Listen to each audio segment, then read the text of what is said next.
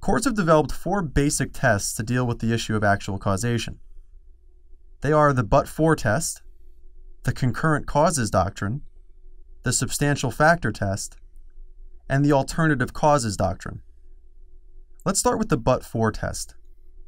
The but-for test is the easiest, most intuitive, and by far most often applied test for actual causation.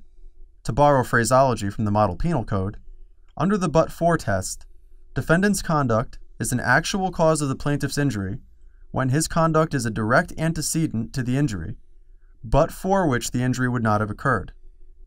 In other words, defendant's negligent conduct happened before the injury, and the injury would not have occurred absent the defendant's negligent conduct.